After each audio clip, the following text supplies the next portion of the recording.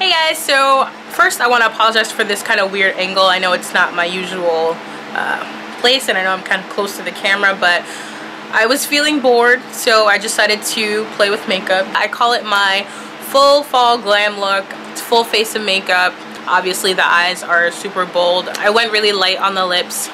At the end I mentioned that you can kind of do whatever you want. If you want full glam, I would say a bold red lip. I'm not exactly sure how that will look, but if that's what you want to do, then by all means feel free. So if you want to learn how I just did this, then keep on watching. Thanks. I've already applied an eyeshadow base to my eyelid, so now I'm just adding MAC's Painterly Paint Pot as a base. Then I'm just taking this matte beige shadow and adding it to my brow bone area. And then I'm taking this neutral pinky color and adding it to my crease to make it easier to blend my shadows. Then I'm taking this medium brown shade and adding it to my crease to give it some depth.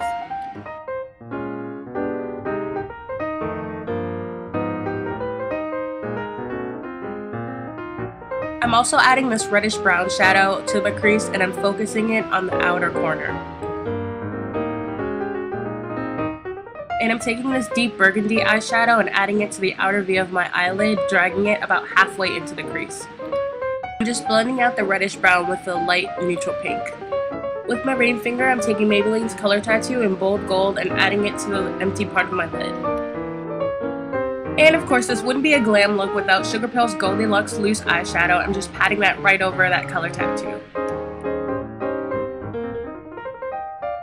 On your finger, just take a little bit of glitter base and add it to the gold part of your eyelid. And on top of that base, I'm just patting LA Splash's glitter in sparkling gold. With a little bit of black eyeshadow, just add it to the outer part of the gold eyeshadow and bring it halfway into your crease. And here I just blended it out with the burgundy shade. Here I chose this neutral shimmery shade and I'm adding it as a highlight. Go back and blend it out with a tiny bit of that reddish brown shade. I really don't remember why I added this piece of Scotch tape, but I'm just adding the reddish brown, the burgundy, and a little bit of the black to my lower lash line.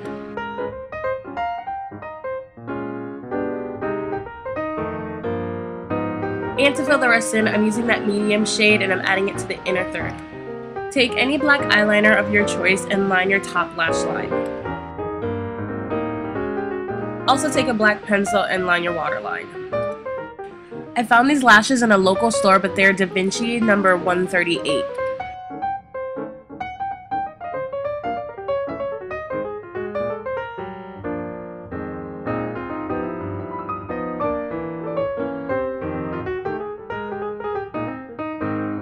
Mid-video review, I'm trying out a sample of Clinique Even Better liquid foundation because I went to Sephora and I got matched by that weird Pantone IQ thing, and obviously it was wrong because all the foundations that I got samples for based off of that prediction or reading are extremely too light for me. So this one is extremely patchy and uneven.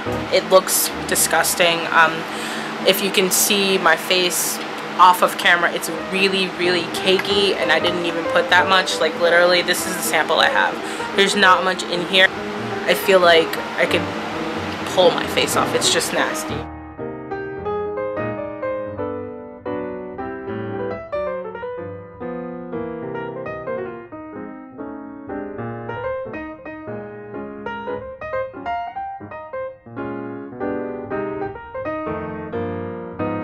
So you can kind of go from here, you know, wherever you think necessary. I'm gonna do like a kind of pinky, really light pinky nude.